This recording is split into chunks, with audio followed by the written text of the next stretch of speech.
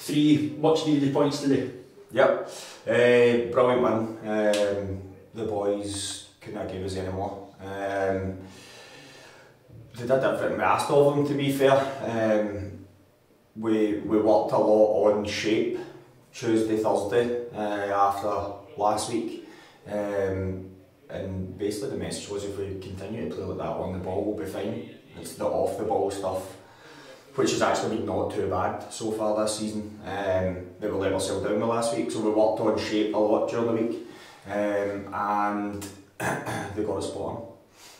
In terms of, obviously you go in half time in the lead, you know East Fife are going to come out and kind of really go for it. How pleasing was the response to conceding the equaliser?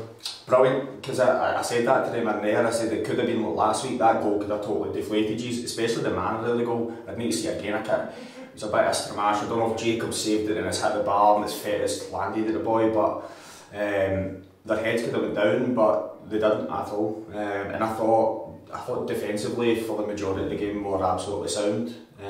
Obviously they've took Austin off, who's their biggest threat, because he wasn't getting a sniff. First half I don't think we had a shot. And we had 2 or 3 good chances. With 2 or 3 good chances second half, it could have been a wee bit more relaxing towards the end, to be honest, but I'll take 3 points anyway.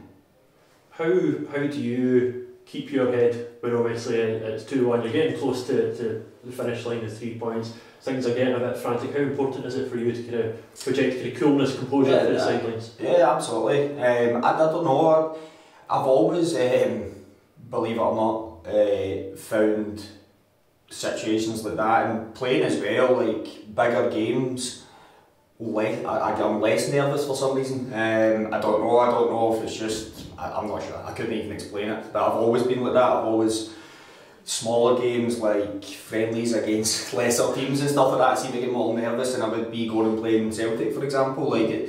So in situations like that, it's, you know, it doesn't really seem to affect me too much. I was quite calm, to be honest, apart from they scored for 5 seconds, but other than that, I was pretty calm. And as you say, yeah, I think they need to look to the side and see that the person at the side is calm.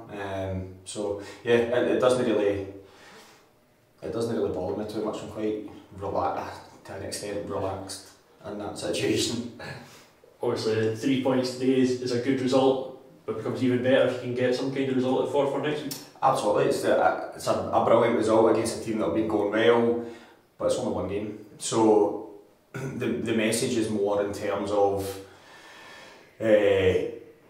what we can go and do now, as opposed to overdoing it on 1 result. And that's what I said to the boys in there. I was like, if we can put performances there like that, understand second half with more of the ball and stuff, but you're not going to have the ball for 90 minutes against better teams. And I thought we dealt with it really well.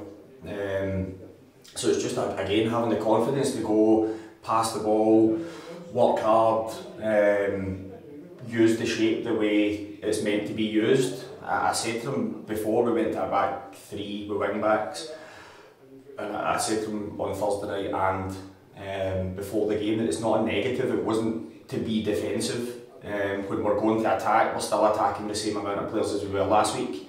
It just shows us up at the back a bit when the ball gets turned over, which it did. So they knew it wasn't a case of we're going to come to play East Fife at home and be defensive. We were still going to go and attack them. And some of our, when we broke away, we were really, really good. Created a lot of decent chances. So yeah, they did everything we asked. I'm sure the players are aware of this, but is that kind of the level you say, look, you've just proven you can perform like that, we just want that level week in, week out? Absolutely, and it sometimes takes 1 game like that to realise that's what it takes.